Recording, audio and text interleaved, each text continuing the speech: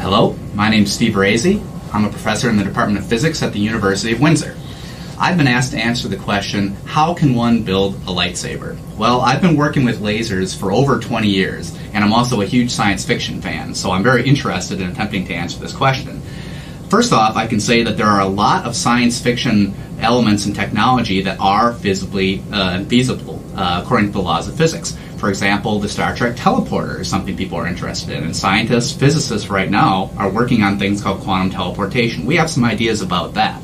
How about traveling faster than the speed of light or at the speed of light? Well, with the discovery of the Higgs boson, maybe there's a way we can modify objects' mass to warp space around us and achieve this idea of the warp drive. However, the lightsaber is one thing that I think I have to answer. I don't think it's ever going to be possible. I have no idea how to build a lightsaber. Let me quickly tell you why. Everyone's familiar with what the lightsaber looks like in the Star Wars movies. I have something here that looks kind of like a lightsaber, and we're used to seeing a glowing shaft of light coming out with a lot of cool fights coming after that.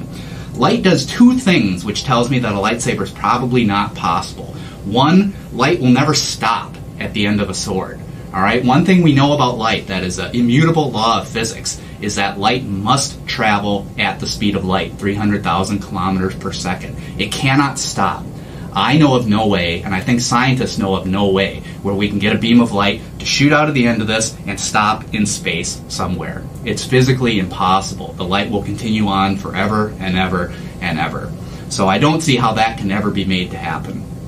And then there's something else that is intrinsic to light, which is the particles of the light don't ever interact with each other. So we're all used to seeing fights with different colored lightsabers. So here I have a green laser and a red laser, and maybe it's a Jedi fighting a Sith with their different color lightsabers. And we're used to seeing these clashes. The problem is light doesn't interact with other light like that. So you notice if I take these two lasers and move them through each other, that light passes harmlessly through the other beam of light as if it's not even there.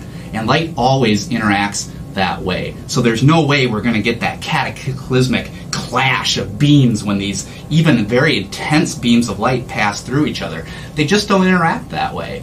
And so as far as I can tell, those two physical limitations, which are fundamental to light, and we're almost positive, or we are positive, that that's how light interacts, really precludes the possibility of building a lightsaber under any kind of design that I can possibly conceive of. Very sorry to give you that answer.